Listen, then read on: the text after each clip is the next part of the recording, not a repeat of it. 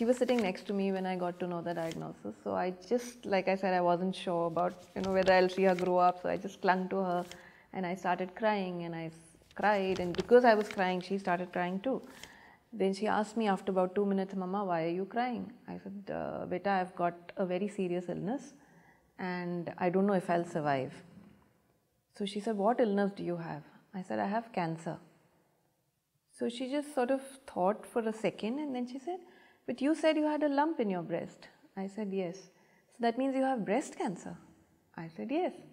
She pushed me away and said, Mama, stop crying.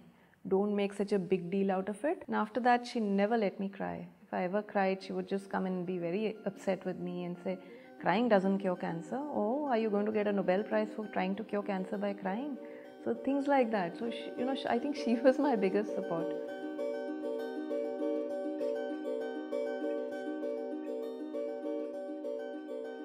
I'm Keerti, and I studied to be a doctor, but I left medicine and I'm now in the civil services. I'm a breast cancer survivor. It's been 9 years now. I was detected in 2007, May 14th, 2007. You know how there are some dates that stay etched in your mind forever? This was one of them. I just thought I was going to die. So there were times when I just thought it's really not worth it, I can't go through all this physical and mental torture.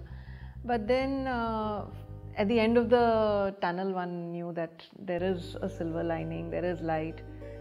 I was fortunate to get very good doctors. They allayed my apprehensions, helped me realize that there are ways and means to treat the cancer now, and so I think that really helped.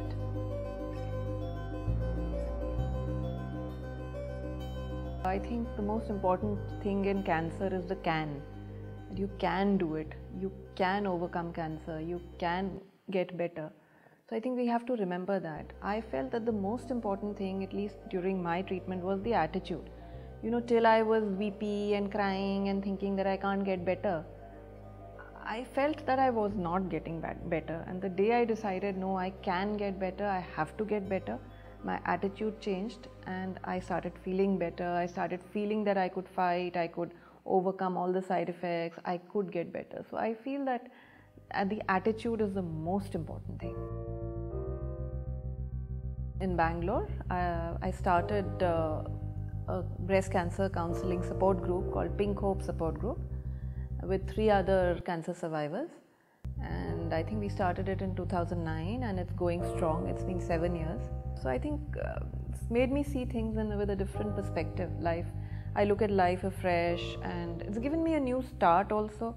It's given me some kind of a meaning in life, in the sense with my counseling, and when I'm helping other women, I really do feel that I'm contributing something to society, to other people.